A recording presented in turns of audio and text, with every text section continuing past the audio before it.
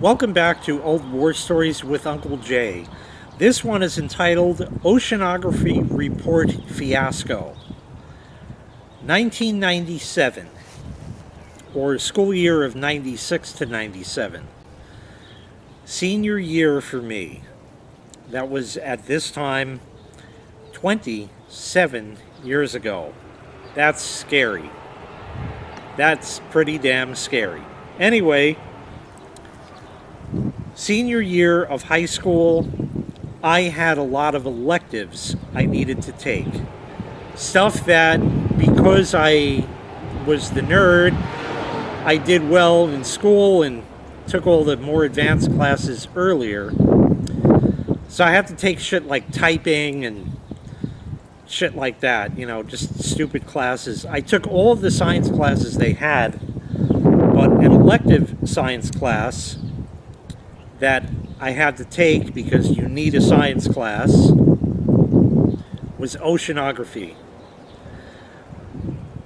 Well, the teacher's name was Mrs. Coffey, C-O-F-F-E-Y. It was also funny because there was another teacher, a math teacher, in the school by the name of Mrs. Sweet. And my dad always said that if they met Mr. Milk, they could make some beautiful music together. But that was that. And the nurse's name, her last name was Sickler. That was kind of interesting. Anyhow, Mrs. Coffey, Ms. Coffey, I should say, she was a lesbian.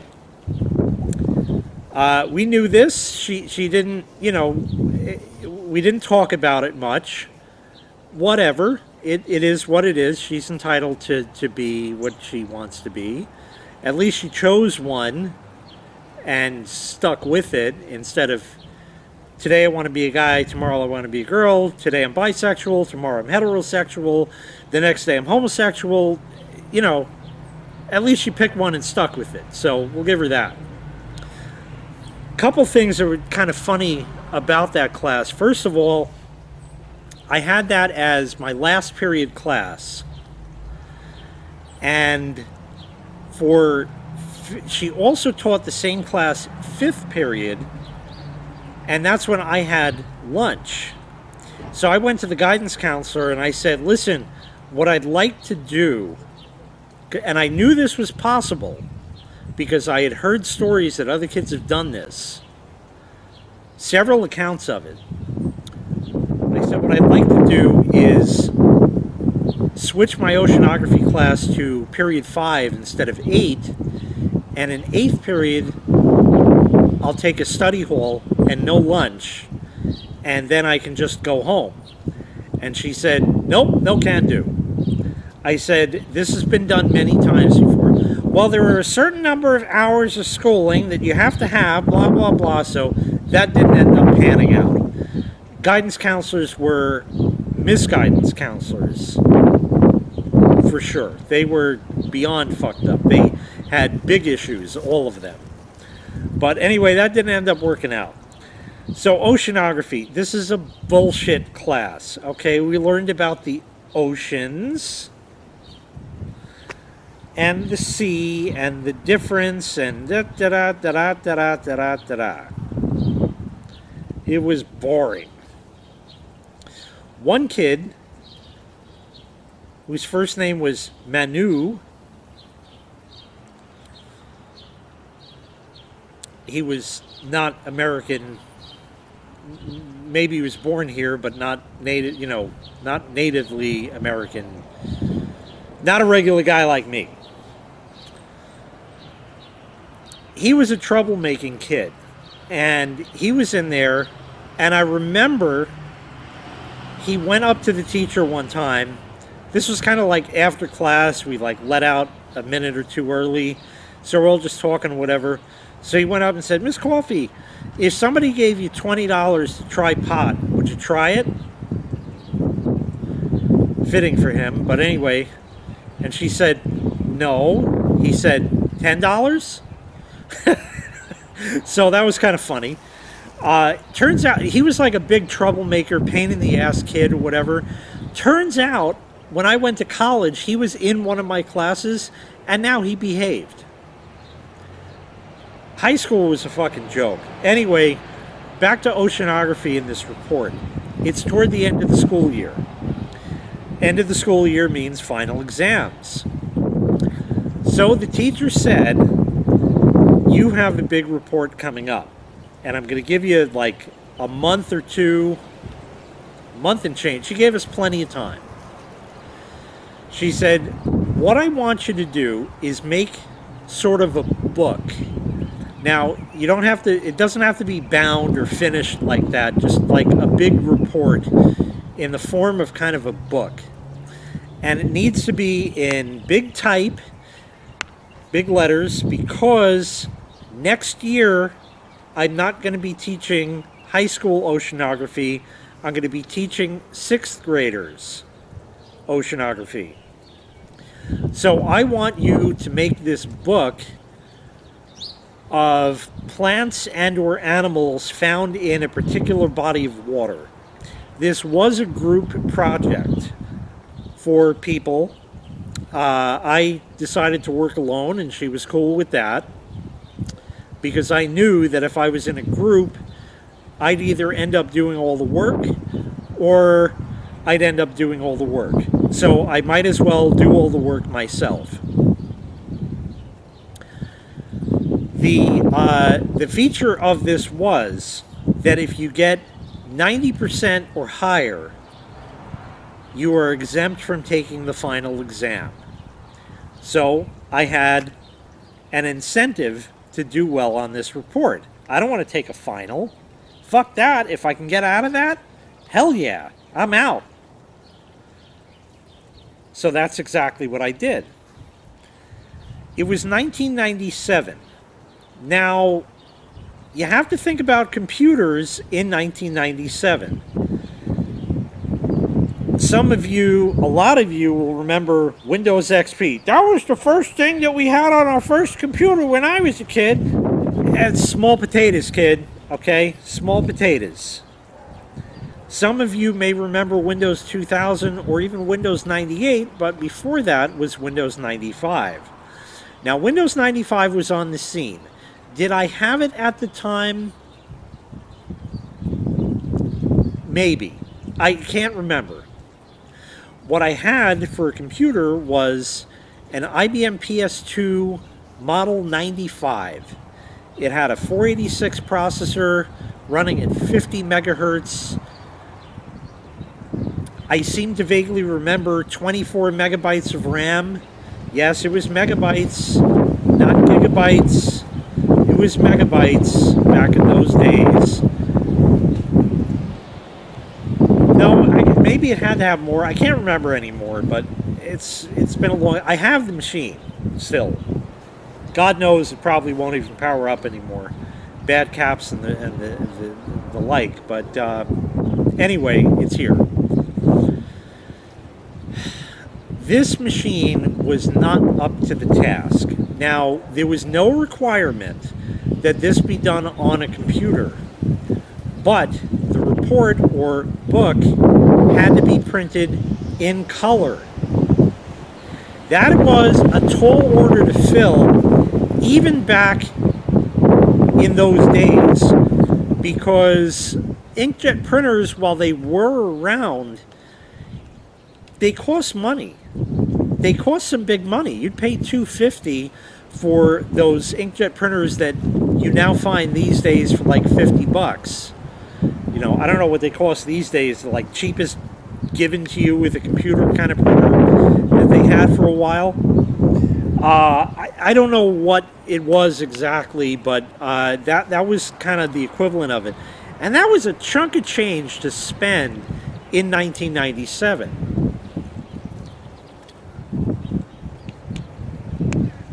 Now, if you didn't want to do the computer route, and because I'm the computer dick, I'm going the computer route, then you can do this by the old, you know, paper and glue and shit like that, but still had to be in color. So that means that if you had a book and wanted a picture from it, you would have to go to Staples or something like that and have them make a color copy. So this was expensive.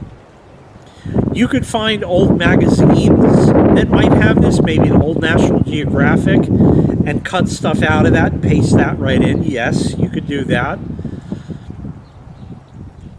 But what I had instead was the computerized version, and I had Microsoft Encarta. I'm sure a lot of you remember Encarta. And there were some websites, of course, this was all dial-up as well, so it was limited in what you could find. The internet was very, very different 27 years ago. So, this computer that I had was not up to the task. It was fine at first. I started off with a title page and then went to the next page on the first plant and or animal that would live in the whatever ocean this was that I had. I can't even remember what the fuck it was. I have the file still to this day, 27 years later, just in case I need to turn it in again, you know. And I did fancy stuff. I did what they call a drop cap, which means, you know, let's take a goldfish, you know, just something. Goldfish, and it had a big G, and then the regular size type. So it's like fancy. So you would highlight the G and then do a drop cap thing and the drop down menu, and it looked pretty and shit like that. And you had to have a picture for each one. And it had to be like double spaced and big type. So what do you get when you need a printout that's double spaced with text like this big, and I'm doing drop caps and pictures? It takes a lot of paper. Paper was cheap enough, but it wasn't the paper that was the issue. I didn't have an inkjet printer. Color laser didn't exist. If you needed this printed in color, you would need to know somebody who had a color printer, or bring it to Staples and have them print it, and they had something that they could print it in color on. So it was going to be expensive either way. Now, my dad was not going to spend any fucking money. No way, no how. Fuck you, fail it, and take the final. You know, screw you. The report started out fine. And I'd type, and I'd type, and I'd type, and then I'd paste in the picture from a file on disk or something. And you'd wait. And you'd wait. And then you had to resize it so you could drag in the corners and that, like you know. And then you'd wait. And then you'd wait some more, and the report ended up being 54 pages, all told. She wanted us to hand in rough drafts, if you will, and I said, can they be in black and white? She says, absolutely, that's fine. And I happen to have a black and white laser printer.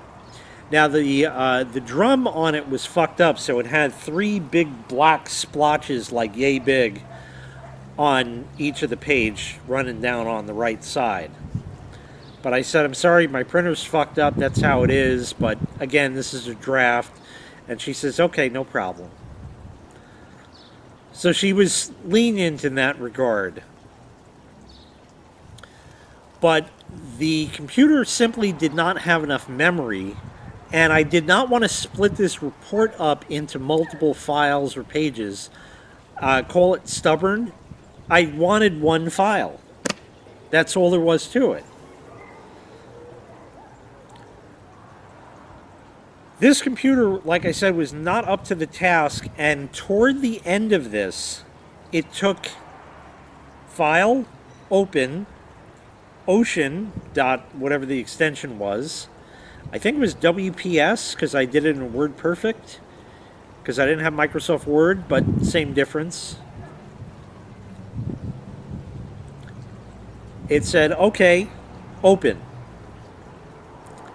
30 minutes to open this file.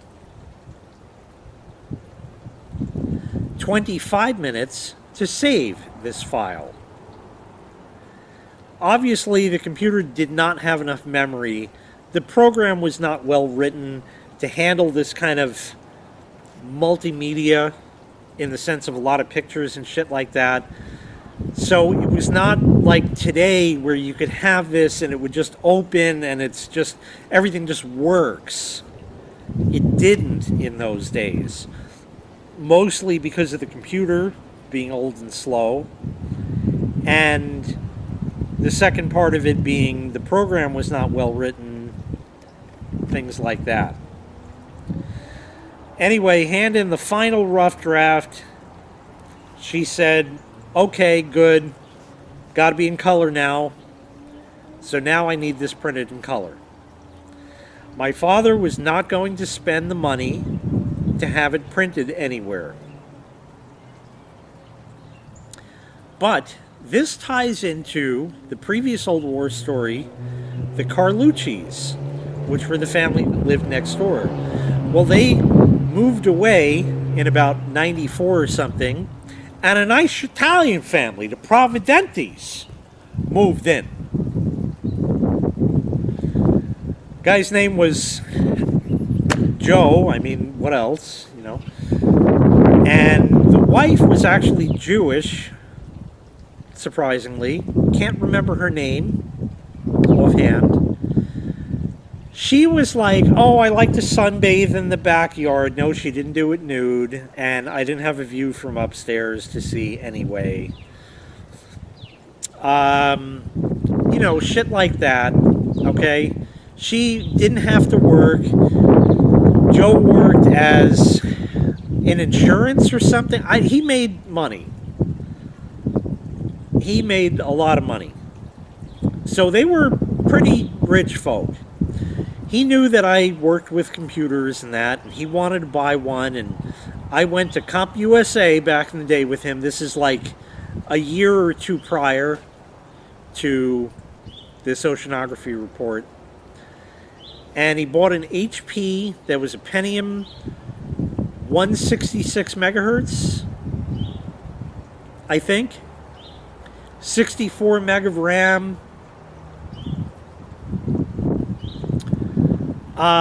Yeah, it was quite the system. It had, I don't know if it was a DVD drive. No, I don't think it was DVD. It was CD. But we went to the store and he's like, okay, I need software now. I need this, I need that, I need this, I need that. And he bought like fucking soup to nuts.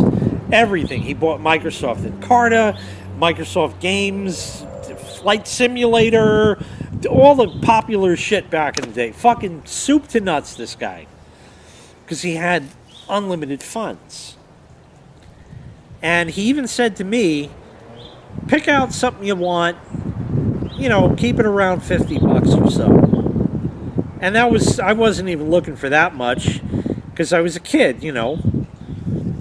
And my job was to go and make sure he's buying the right thing and set it up for him. And granted, I was 16 or 17 years old. So that was the deal, you know. So I didn't want much as a kid because I don't know what it actually cost. Later on, I was charging up to $150 an hour. Does anybody get paid that? Who's watching? Tall order to fill, even today. Anyway, the hours were short. You know, if I had a 3-hour job, that was 450 bucks. And then I cut him 50 bucks off. Just give me 400, you know. Something like that. And that was a lot of money to pay. But people were paying it, even back in those days. But anyway, you know, I kind of stopped doing that. But I saw him outside, the neighbor. And the computer's set up, it's working. And he also bought an HP inkjet printer, DeskJet 693C, I think it was. 693C. One of their earlier printers, I remember it well. It has these sounds that will take you back. I own that very printer. I also owned the computer for a time, but ended up getting rid of it because it didn't serve any need for me after a time. So I don't have that. Oh, I remember at one point he wanted to upgrade the RAM in it, and we bought the right RAM, but the particular computer had a riser card that plugged into the motherboard to give you the ISA slots, because that's what we had back in the day. And in order to get to the RAM, you had to remove this riser card, and of course any expansion cards plugged into it. Held in with 6 screws on metal stanchions. That's all fine and good. The problem was the screws were made of disintegradium. As soon as I put a screwdriver on that, they would strip. And I spent a lot of time trying to get this damn board out. This riser card. I spent a lot of time trying to get that damn thing out. And finally, I was down to the last screw, which is stripped beyond all belief. And somehow at the 11th hour, it just cracked loose. And I got it. We upgraded the RAM. So maybe it had 128 meg at this point. I don't know. But anyway, I said, listen, I got this oceanography report, and I did it on the computer, so I have it, but I need to print it in color, and I don't have a color printer. And he says, can you print it here? I said, yeah, I can get it. I can do that. That's not a problem. But the problem is it's 54 pages and a lot of color pictures. I said, this might run you out of ink, though. And he said, oh, if it runs out, I'll buy another one. Just didn't care. The guy was super nice. He was a really nice guy. They ended up moving away years later. But they put a pool in as well in the backyard. He had plenty of money. And they were nice people. My mother would talk to the lady. Still can't remember her name. Might have started with a J. Whatever. But he was like okay with it. And I was like seriously, you're okay. It's 54 pages. And he's like, yeah, whatever you need. So we picked a time and a day. And now I had to get this file over there. Well, that was a little bit of a problem. I was fortunate enough to have an iOmega zip drive, 100 megabytes. And it was the external parallel port one that we all had if you had a zip drive back in the day. It was probably that one. It was like that dark blue color. It was there. In fact, I had a video planned on that. I haven't done it yet. I got, I don't know, 4, 5, 6 of them. We could test them out, see if they work. But anyway, that's neither here nor there. At this point, I had the one. So I had to put a zip disk in, format it just to make sure. That took several minutes. Then I had to copy this file over to the zip drive. This file was 54 megabytes, if I recall. 32, 54, one of those. Whatever it was taking up almost half the disk. The other option were floppies. We didn't have flash drives. And nobody had a CD burner at this point in time, so I couldn't burn it to a CD. It was the zip drive. That's all it was. That's all I had, and it would do the job. So I copied the oceanography report to that. Fuck even knows how long that took.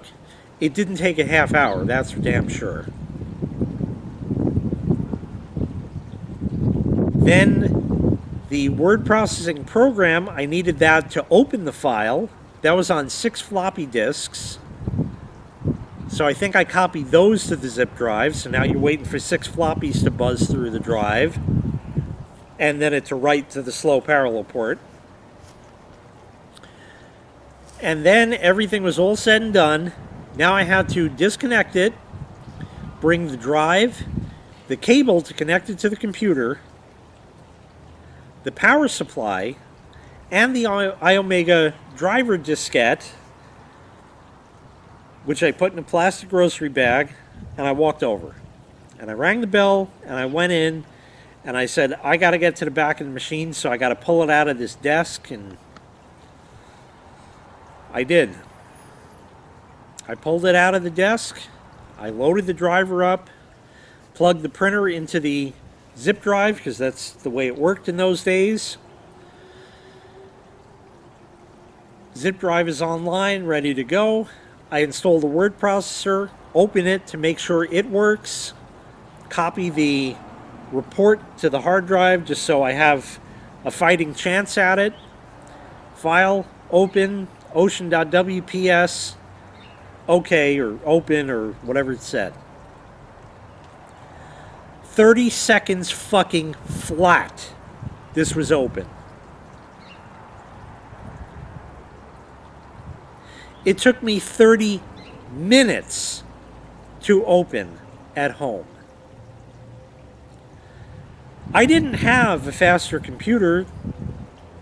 My father was not going to buy a faster computer. That actually happened a little bit later on, a couple of years later, which I had told in a 3-part series of old computers I had over the years. Links in the prescription. Anyways,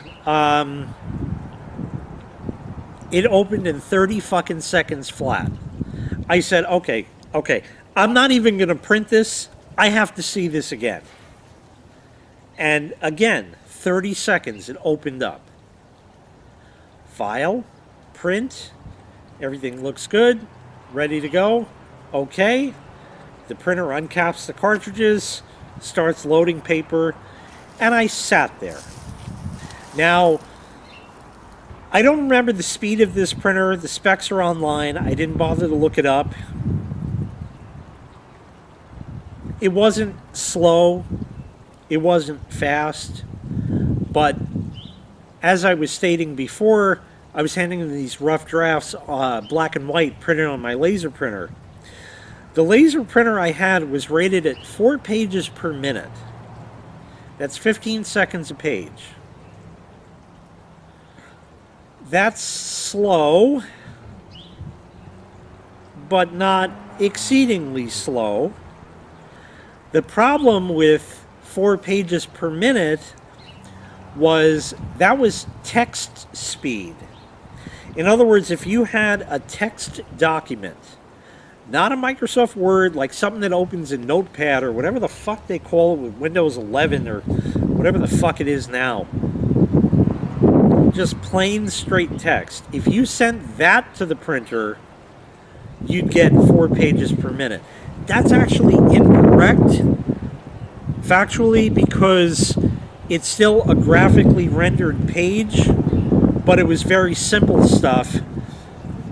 Printers in those days, you could send straight text from a DOS prompt. That was your plain text. That was 4 pages per minute. And the printer would happily crank these pages out 15 seconds a page. I don't remember the speed of the inkjet printer, but I sat there for a while. The problem with the laser was that when I sent it a big print job like that, it would go page by page, as you would expect. The printer had a limited amount of memory. The computer, we already talked about. But it would happily send the print job to the printer. But the printer now had to process the page because laser printers and inkjet printers would print on a page basis. If you sent a laser printer straight text and it didn't fill the page, it would sit there and they had a light on it that said data. And that means the data was in the printer, it's processed and ready to go, but the page hasn't been filled yet, so it's not going to spit it out. There was a button on the printer you could press and say, no, that's all I wanted, go ahead and print it, and then it would fire right up and print it out. But this was all graphics, and it had to process. So I'd send it, and the printer would say, processing. It was not 4 pages per minute, but more like 4 minutes per page. Yes, no shit, like 4 minutes per page. It took a long time. That was 54 pages times 4. 2 hours. 4 hours almost. That's crazy. But you just let it sit there and do its thing, you know? The inkjet was a lot faster than that, but still took a while.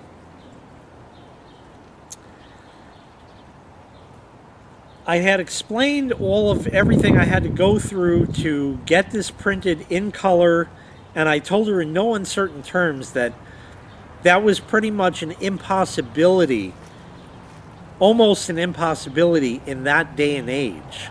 And she said, it's got to be in color or you fail.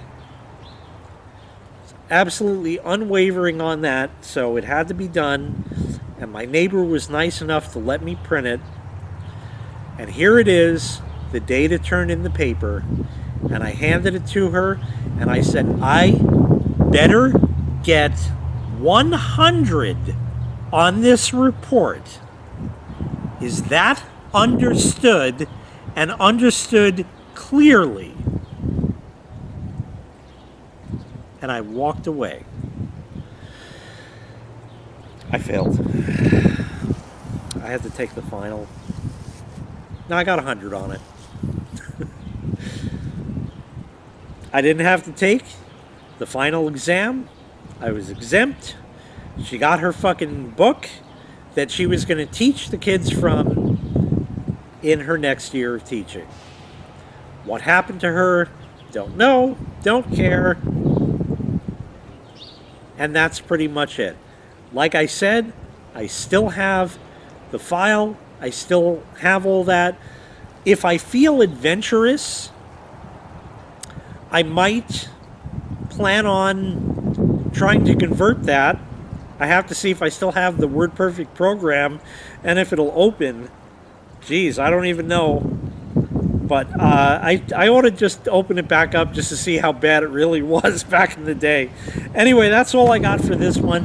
Thanks so much for watching.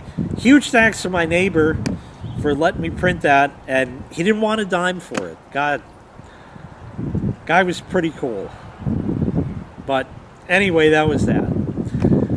Thanks so much for watching. I really appreciate it. Make sure you click like. Make sure you click subscribe. And take care. We'll see you next time. Bye-bye.